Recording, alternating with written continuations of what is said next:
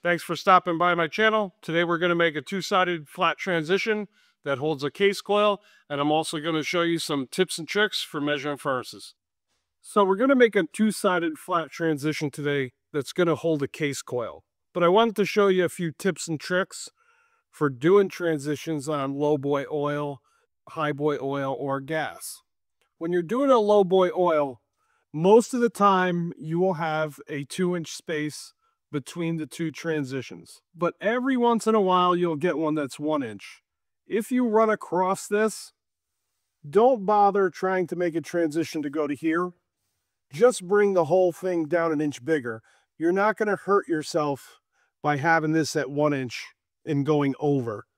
It'll keep your spacing, and you won't have to go crazy and make a 3-sided transition on the job. As with gas, when you're making transitions, always try and keep a flat side for your drains, for your condensate pumps, or anything you can. Now, when we get into gas and oil high boys, it's always good to keep a flat side for your return. But in the event you end up with something crazy, like you have a return air duct coming down that's right up against your unit, you could always move this furnace over and use your transition difference to add a filter to the side. You shouldn't be letting your customers go into a unit to change a filter. I see it all the time. It's disgusting. It doesn't work right.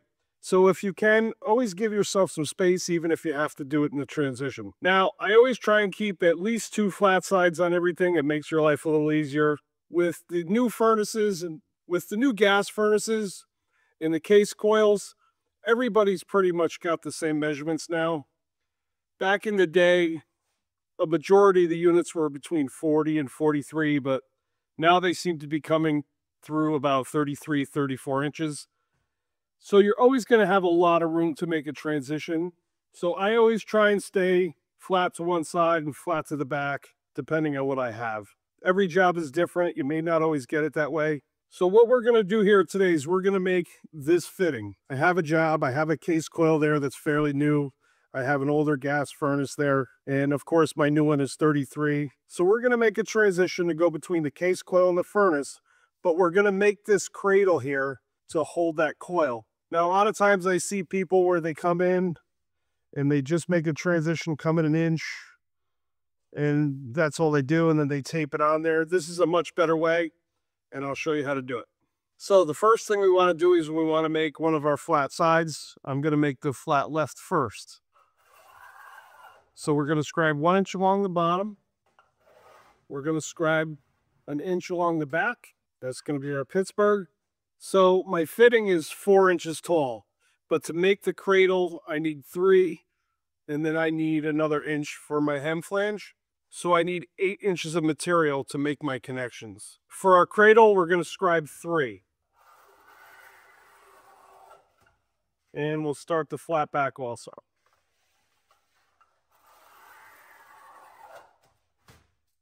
Inch on the bottom. And we only need a 1/4 inch on this side because that's our Pittsburgh lock. Again, I'll do this in marker today. So our back side is 17 3/4, plus our 1/4 inch is 18. Now I'm just putting a mark here because I have to scribe down through that cradle. Our bottom measurement is 16 1/2, plus our 1/4 for our Pittsburgh is 16 3/4. So we're going to do a 1/4 inch here, 90-degree bend. And we're going to add a 1/4 inch again for our other Pittsburgh.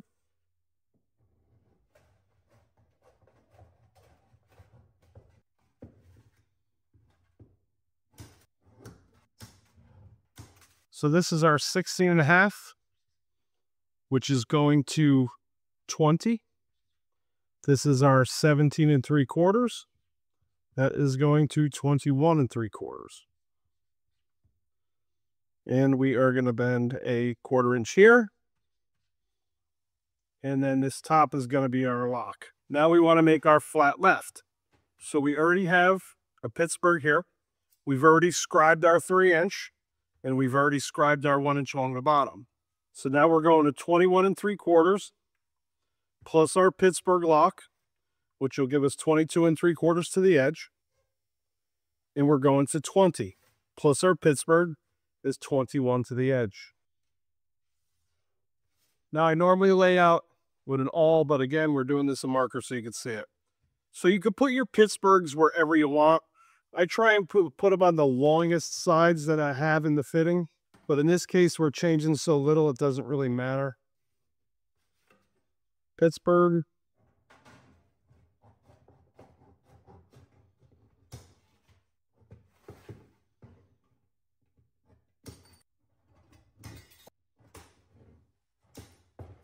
So this is now our 21 3/4 by 17 3/4. This is our 20 going to 16 1/2.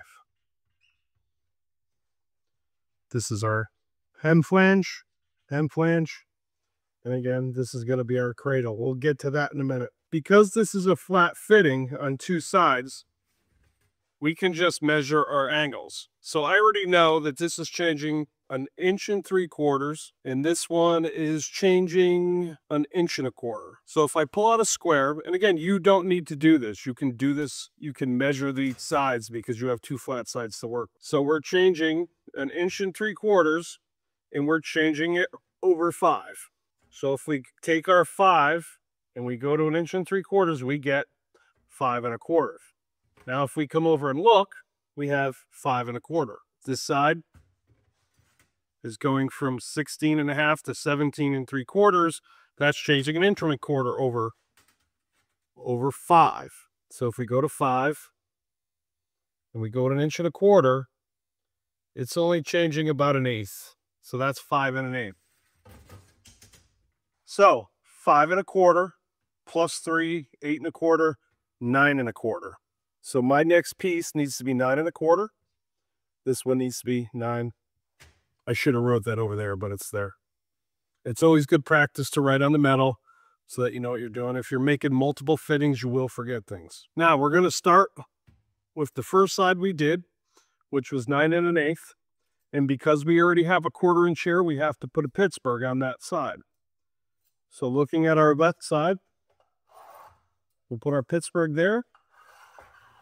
We'll scribe 1 inch along the bottom, grab 3 inches along the top. Scribe 3 over here.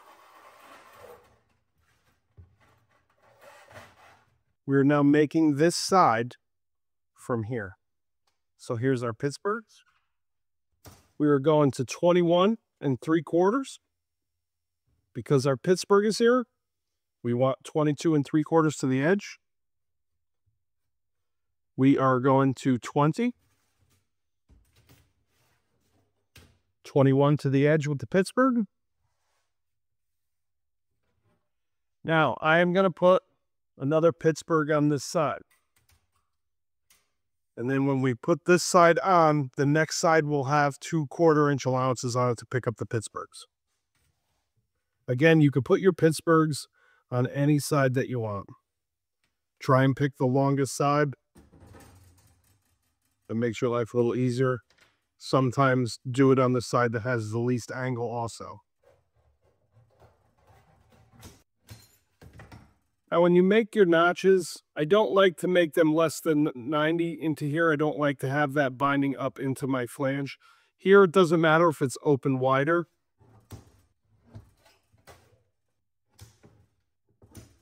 It's okay to put a little angle on them, especially when you have things folding in and out.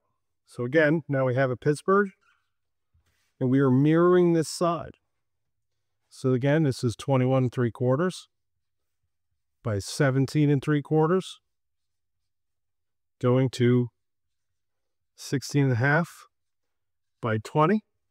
This is our hem flange. This is going to be our cradle. And the other thing you could do is you can, if you're working with multiple people, we could say this is A, this is A, this is B, this is B. And then we can do C or D or whatever we want to do. But it helps people to identify when they're bending things in the brake, which side goes with what. So now we're going to mirror this side for over here. And again, we're doing 1/4 inch because we have to go into our lock. I already scribed the 3. Scribe my hem flange. So we're going 17 3/4 plus our quarter gives us 18 to the edge. Now we're going to 16 1/2 plus our quarter, which gives us 16 1/2 to the edge. And we will add our quarter back on. You can add it in if you want. I could have made this 17, but I'm trying to show you that when you have crazy angles, add them in after because you'll lose them as the fitting grows. Your fitting won't be long enough. It'll get eaten up in the angle.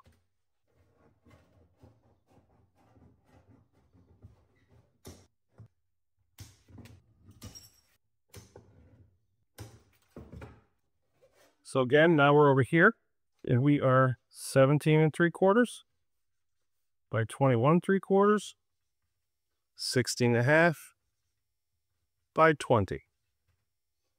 Hem flange. This will be our cradle. We're going to go over that now. Quarter, quarter. So as we were marking these before, see over here, and who cares? You call this X if you want. If you want to scribe an inch, 1 inch,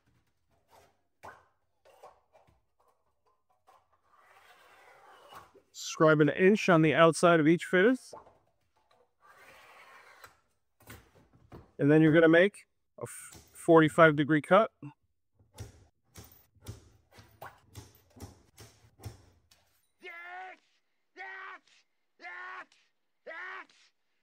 Zombie Sandofra. Now our next mark is going to be at 2 on the inside.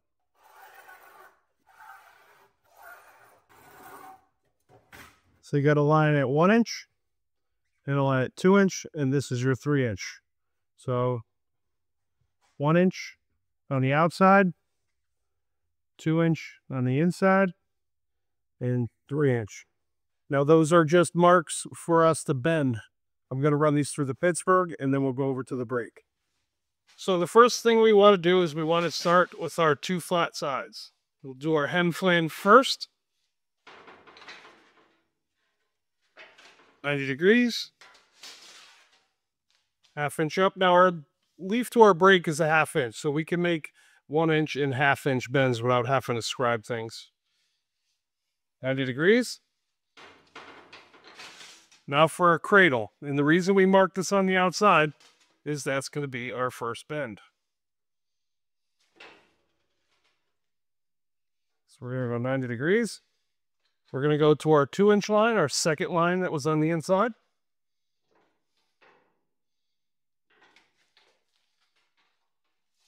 And we're going to go all the way over. Then we're going to crush it. And that's going to be the shelf for our coil. Now what I failed to mention was you have to leave one of these sides cut for your drain to come out on. So figure out what side your coil's on and leave that side open. Again, you repeat of the first piece. 1/2 inch in. All the way over. Crush.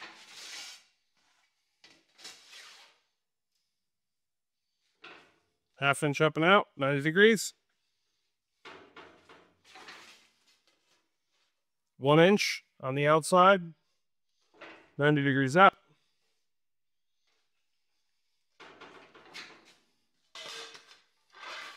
Into our 2 inch line.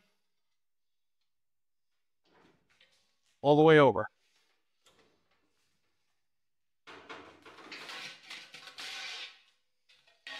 Crush.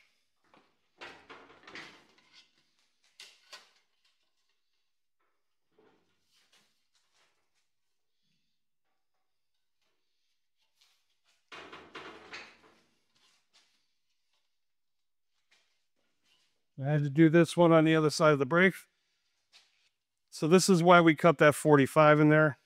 One, so the corners go together nice, and so that we don't have to manipulate it too much with the brake. This is going to be the side that my coil comes out, 1/2 inch in. It's just a repeat of every other side. But now we're going to throw a little twist in here.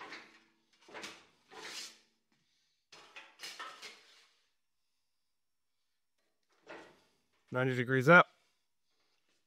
Now, because this is our angled side, we're going to go a little over 90.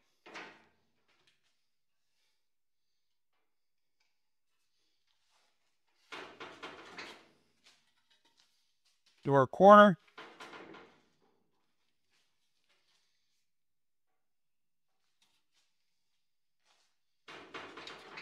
Again, I got to do the other quarter at the other side of the break.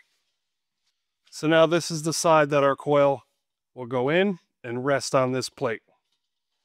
Now again, this is our last side, but we're also going to have to kick this in a bit because this side's changing. 1/2 inch out, up and over. And you can work from whatever side of the break you want. I'm just more comfortable on this side. I'm going to do a little overbend here.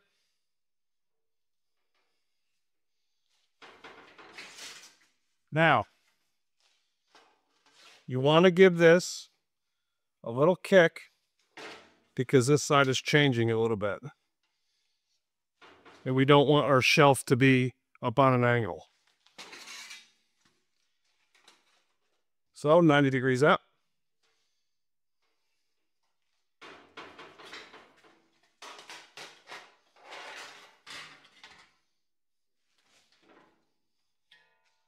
And all the way over.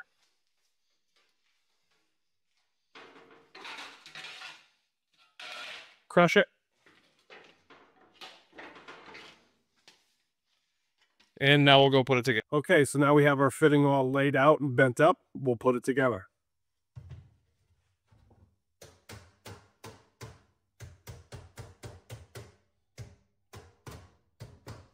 Oh. I'm only putting it together like this because the camera won't see it.